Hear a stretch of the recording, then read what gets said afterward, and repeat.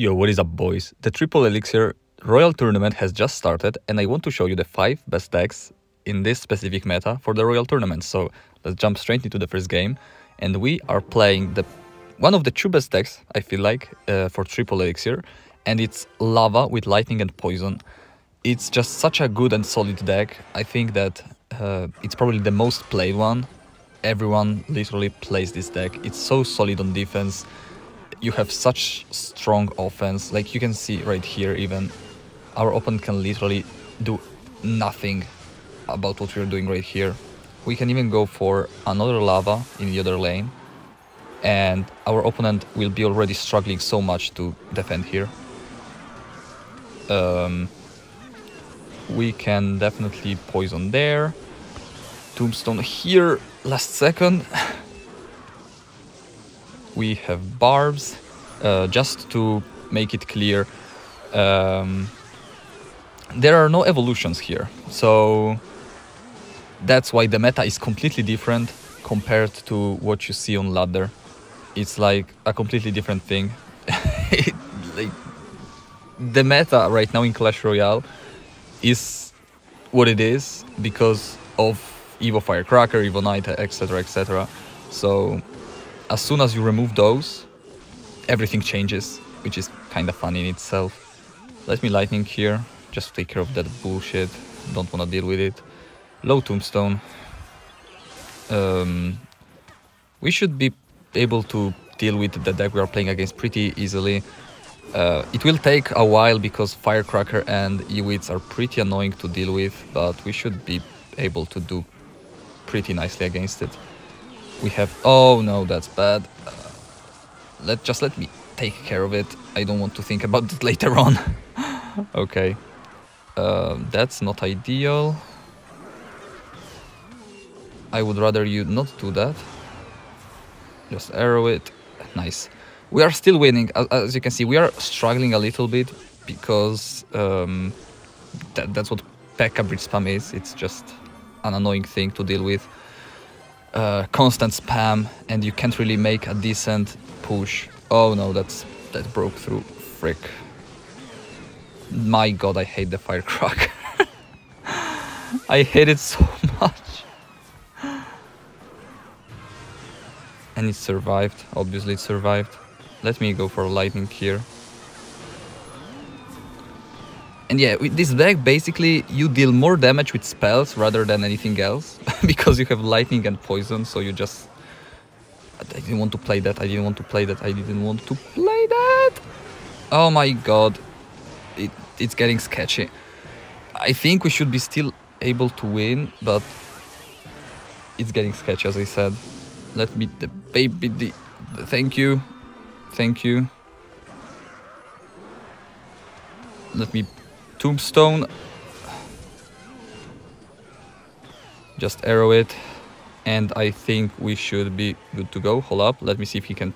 we'll try. Yep, here it is. I knew he would do that. And now he will try to pressure, most probably. And we got the first win. It was way more difficult than it should have been. It was like the first game, so I have no clue why it was so difficult. Maybe our opponent was strong, but his deck is not even like the best deck you could play. But yeah, ultimate champion player, so definitely a guy that knew how to play.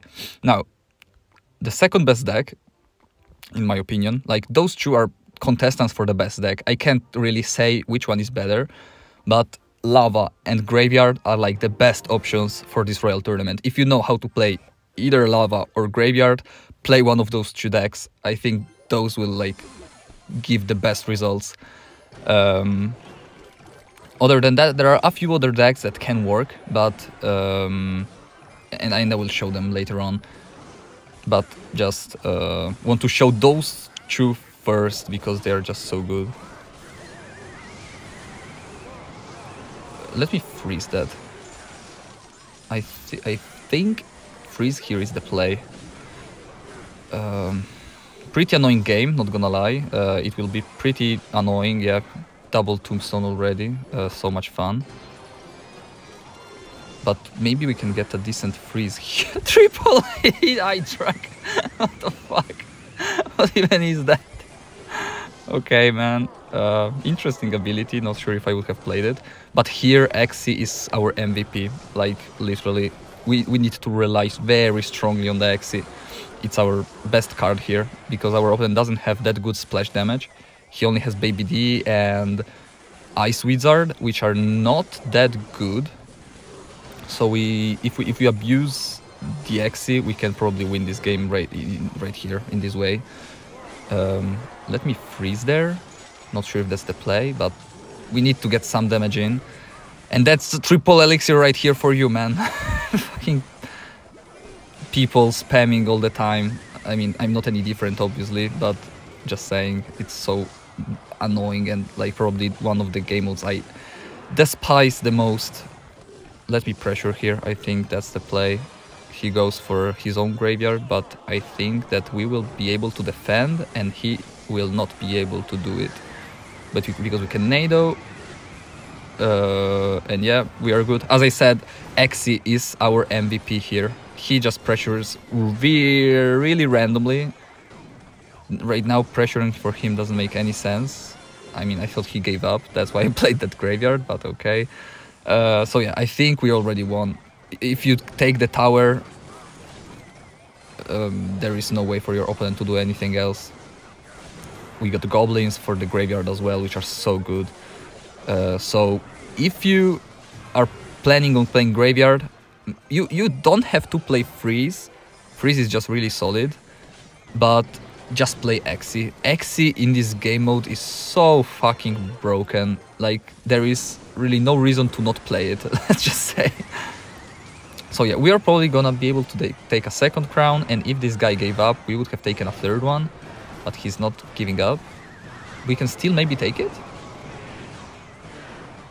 No, not at all. This guy was not planning on giving us the win here, unfortunately. For our third deck, if you don't quite enjoy playing Graveyard or Lava, you can also play Fireball Bait. It's a really solid option. I'm not that good of a Fireball Bait player, but it's a really solid deck if that's what you like playing. You got Mother Witch, which is really tough.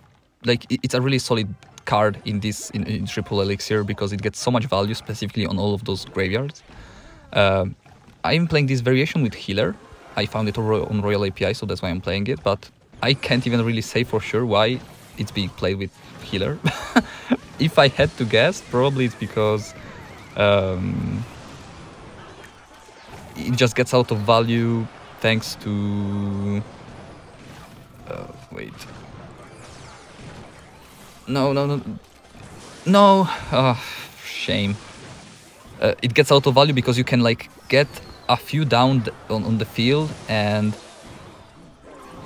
let's see if... No. Kite that away from the Mother Witch. I wanted to get those bats. So yeah, you can get a few healers down, and you can just... I can't talk, I swear. You can get a few down and just out-heal your opponent every time, because you get so many. Unfortunately, here it didn't work as expected. Yeah, he pressures. Fair enough for him. But we have two flying machines which will take care of the Sparky. Unfortunately, we don't hit the Firecracker, but look at the healer. And the pigs are being tanked for by the healer, so that's so great. We need a flying machine down for sure. Fisherman, here we go. He goes for his Goblin Giant. Let's heal up the Zappies. Okay. Nice. Kite that away. Just Giant Skelly there. If I had to guess, that's probably the play.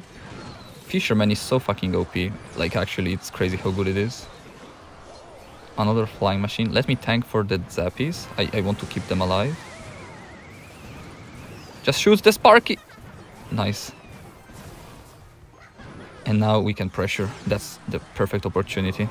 The Flying Machine will take the tower, will take out also the Sparky.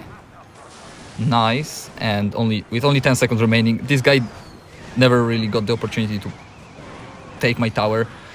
Really solid defense with this deck. As I said, if you know how to play it, I don't know how to play it. I'm really trash at it, but we still got the win, so that's what matters. Definitely solid option. Make sure to stack Giant Skellies with healers behind, and you will just overwhelm your opponents. And there is just no really lightning value in this deck, so everyone almost runs lightning, and here you're not giving lightning value to your opponents. And the healer can also out-heal the poison. Probably that's why you have it. You can keep your Zappies, Flying Machines, and Mother Witches alive with the healer. So that's probably the plan, now that I think about it.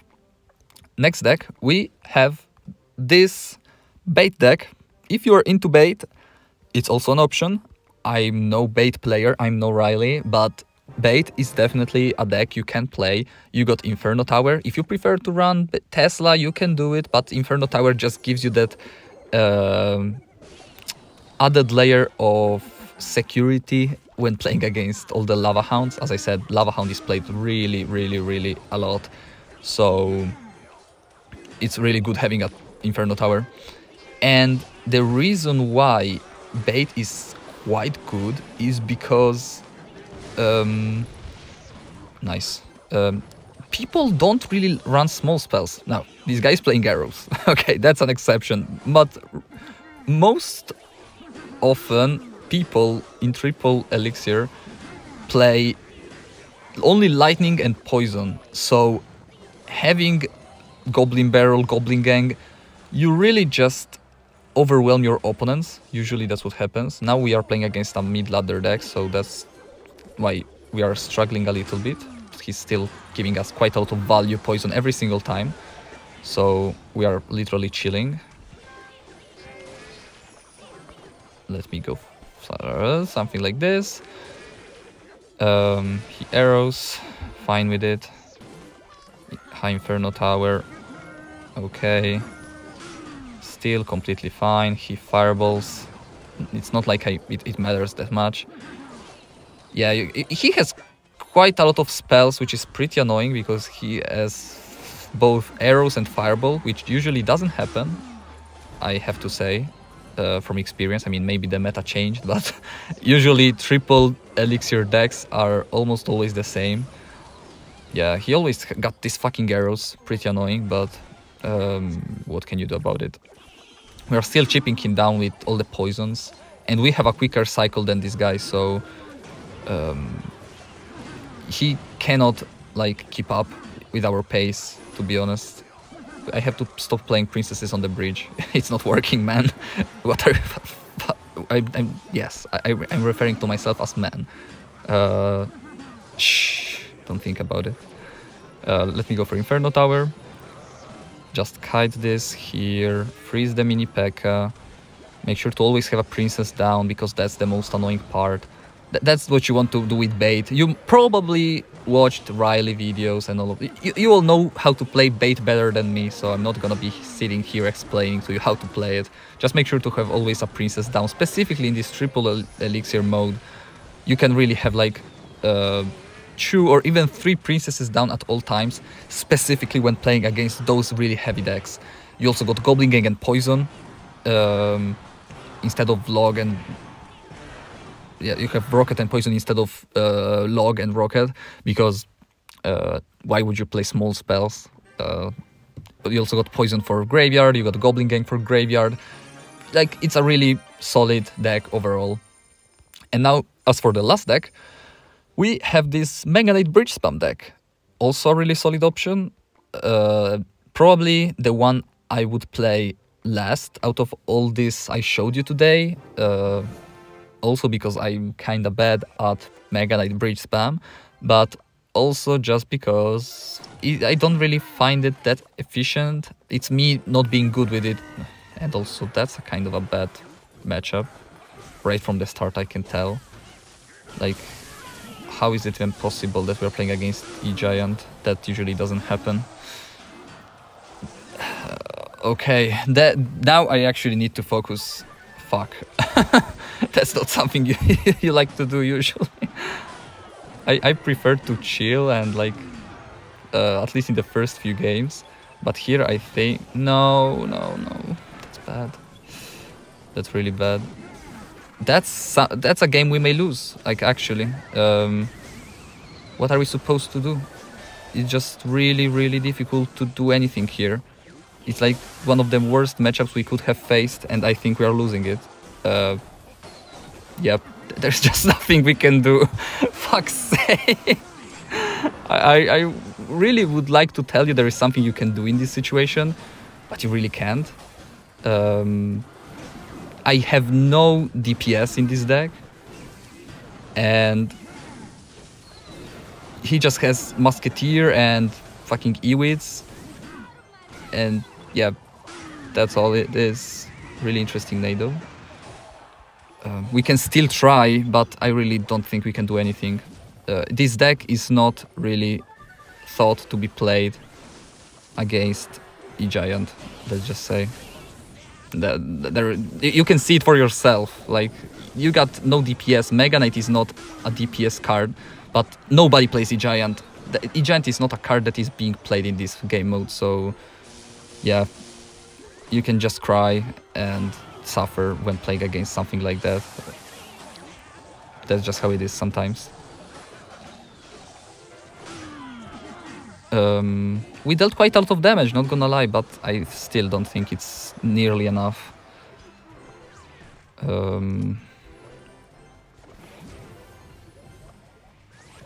Let me try going for a Lumberjack there.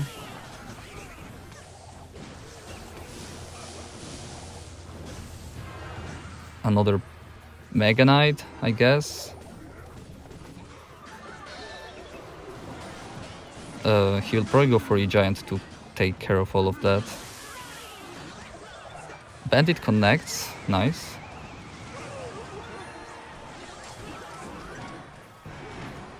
Let me... Oh my god, we are actually overwhelming him. We are actually overwhelming him, guys. Guys! Guys! We are actually overwhelming him! No way. We actually won. I cannot believe this. I had given up at the start because it was such a difficult matchup. Like, I have nothing against the E-Giant, and like, he had Lightning, he had Nado, he had fucking Ewids for my Ram Rider, he had double Prince, which is so difficult to deal with the Mega Knight. So I have no clue how we won, but we did win. So yeah, this deck is solid, trust me. It works. I would not play it myself, but there is people having really great success with it. So the first two specifically are like the best decks you could play. Specifically in the first few 10, 15 wins, they are just really solid and reliable. You can win almost any matchup with them. So hope you enjoyed. If you have any other decks that you think I missed, you can leave them in the comments. And this is everything for me. I will see you tomorrow. I wish you good luck in the Royal Tournament and a great day. See you soon. Bye.